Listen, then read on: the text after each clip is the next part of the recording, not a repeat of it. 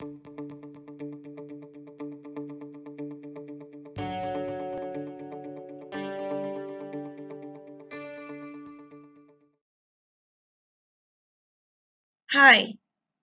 in this video, you are going to learn two subtopics which are cofactors and enzyme inhibition.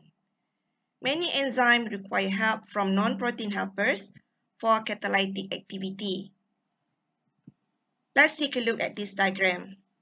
This is apoenzyme. Apoenzyme is inactive enzyme. This is the protein portion, and it requires a cofactor to be functional. This is coenzyme. Let's take a look at this holoenzyme. This holoenzyme is apoenzyme with its cofactors. You look here, the cofactor binds to the apoenzyme and you will get this whole enzyme. And this whole enzyme or holoenzyme is active. The substrate will bind to the active site. What are cofactors? They are non-protein molecule or ions needed for proper functioning of an enzyme. They can be found tightly to enzyme as permanent resident or bind loosely and reversibly along with substrate. We can divide it into two, which are the organic and also inorganic. The organic, the coenzyme. Coenzyme, an organic cofactor for an enzyme, generally participates in the reaction by transferring some component, such as electrons or part of substrate molecules. These are the examples of the coenzymes. How about coenzyme Q10? Obviously, coenzyme Q10 is an example of coenzyme. Coenzyme Q10 plays a central role in mitochondrial oxidative phosphorylation and the production of ATP. Also, it functions as antioxidants. Other organic molecules such as NAD+, as you can see here, NADP+, ATP, coenzyme A, and vitamins. For an inorganic cofactor, they are composed of one or two atoms, usually metal ion, such as zinc ion, magnesium ion, manganese ion, cobalt ion. Certain chemicals selectively inhibit the action of specific enzymes. Most enzymes are inhibited or even destroyed by certain chemical agents. Enzyme inhibition can be either reversible or irreversible. For reversible inhibitors, they form weak chemical bonds, such as hydrogen bond with the enzyme, and these weak bonds break easily. After that, the enzyme reverts to functional structure. These reversible inhibitors, it can be either competitive or non-competitive. Next, let's take a look at irreversible inhibitors. These irreversible inhibitors, they bind tightly and permanently to enzyme. They form covalent bonds. And what happens? The enzyme's function can be destroyed. Just now I mentioned that the reversible inhibitors can be either competitive or non-competitive. Now, let's take a look at competitive inhibitors. These competitive inhibitors, they have similar shape to the natural substrate or close structural similarity. What happens? They will compete with the substrate for the same active site. Look here. This is the inhibitor, the green color. Now it is binding to the active site of the enzyme. You can see that this competitive inhibitor is structurally similar to this normal substrate and fits into the active sites and combine with the enzyme. What happened? It will slow down rate of reaction, and then less products will be produced. Over here, it states that competitive inhibitor interferes with active site of enzyme, so substrate cannot bind. You see, it interferes the substrate. How to overcome this problem? By increasing substrate concentration. A competitive inhibitor competes with substrate for binding to an active site. When the inhibitor occupies the active site, it forms enzyme inhibitor complex, and the enzyme cannot react until the inhibitor dissociates. Remember, I will repeat that this competitive inhibitor, usually they are structurally similar to the normal substrate. Thus, it can fit into the active site and combines with the enzyme. However, it is not similar enough to substitute fully for the normal substrate in the chemical reaction. So, the enzyme cannot convert it to produce molecules or products. An example given here is malonate. Malonate is a 3-carbon dicarboxylic acid. It is well known as a competitive inhibitor of succinate and succinate dehydrogenase.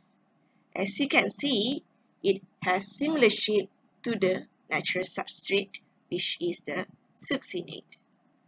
Supposedly, succinate will bind to the active site of the enzyme, and they will form succinate enzyme complex. Later, it will produce the product, which is fumarate. However, if malonate bind to the active site of the enzyme, they will form malonate enzyme complex. No product is formed.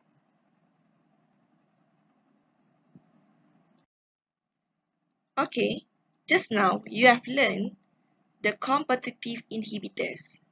Now let's take a look at non-competitive inhibitors. These non-competitive inhibitors, what happens is the inhibitor, here the green color, it will bind with the enzyme at a site other than the active site, or also known as the allosteric site. Such an inhibitor inactivates the enzyme by altering its shape so that the active site cannot bind with the substrate. Let's take a look again at the inhibitor, the green color. The inhibitor doesn't have structural similarity with the substrate. It will bind to this allosteric site. Okay. Again, I repeat that when it binds, it will cause the enzyme to change its conformation.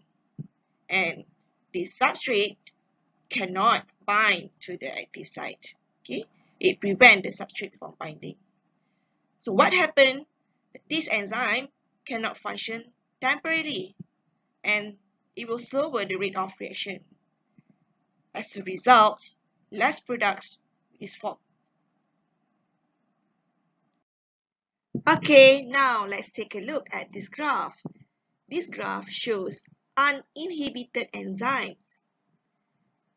Enzyme with competitive inhibitor and also enzyme with non-competitive inhibitor. As you can see, as the concentration of substrate is increased, the rate of reaction also increase, so product formation increase. The blue color is with presence of non-competitive inhibitor. It will reduce the rate of reaction. See over here, you compare it with the green one. It reduces the rate of reaction at lower substrate concentration. But what happens when the substrate concentration is increased? Over here, collision with enzyme increase, so the inhibitor can be overcome and the maximum rate of reaction is achieved. You look here, with this competitive inhibitor, the reaction can eventually reach this Vmax, but it takes higher concentration of substrate to get here. Now, let's take a look at the non-competitive inhibitor. So let's say if there is presence of non-competitive inhibitor, when this substrate concentration increase, maximum rate of reaction is reduced. Usually, non-competitive inhibitors bind to a site other than active site, and we call it the allosteric site. Doing so, it distorts the 3D tertiary structure of the enzyme. So, it can no longer catalyze a reaction.